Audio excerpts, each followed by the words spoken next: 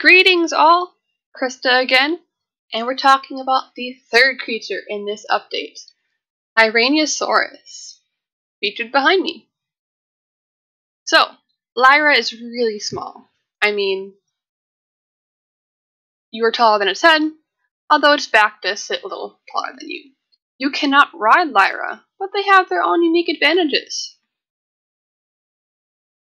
Their saddle, or attaché, functions as increasing storage weight and capacity, so now you can carry more with your Lyra, as well as providing armor. There are 3 variants: normal, tech, and scorched. So, their big deal is that they are like little mini pack herd members. They usually spawn around Sauropod and will protect each other. Although there are different types, if you have a group of them, they'll get a gang bonus, and when they take damage at certain increments, they'll provide you with a buff.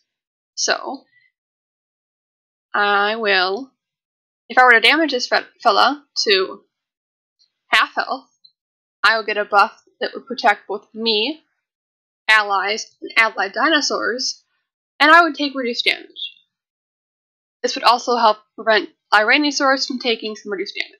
Think of Lirainosaurus as a mini, more mobile Pinacosaurus in terms of protection.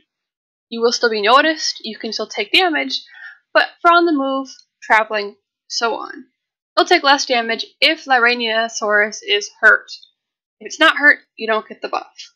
So it's a kind of a risk assessment. If you're on the move, you get attacked, you have a Lyra with you, you'll take less damage if it gets hurt. If you have one with you, it doesn't take damage, well, no harm, no foul. Maybe you get a die-long instead, and those can also help you out. In addition to being little pack mules and little mobile shields, they can auto-gather fiber for you. So set them and wander and get yourself some fiber. Super cute. Basic tame. They have their own unique food. It's called berry jam, and I will show it to you.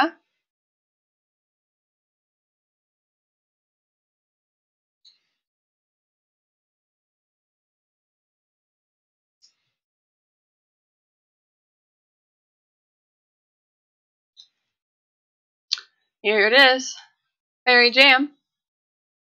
It feeds both you, Lyra, other herbivores. It's not kibble quality, but it's like crop quality. So if you don't have a lot of good quality berries, or you don't have, if you need some food in a pinch, craft some of this up.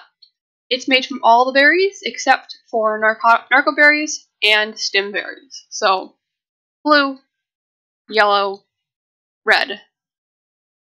Blue, yellow, red, and so on. Pretty basic, passive tame. Feed it one of these, you're good to go. It also gives you, the player, more food than just a simple berry.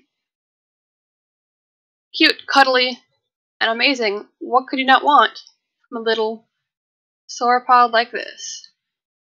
Have fun, enjoy, and good luck with your Lirainosaurus. See ya!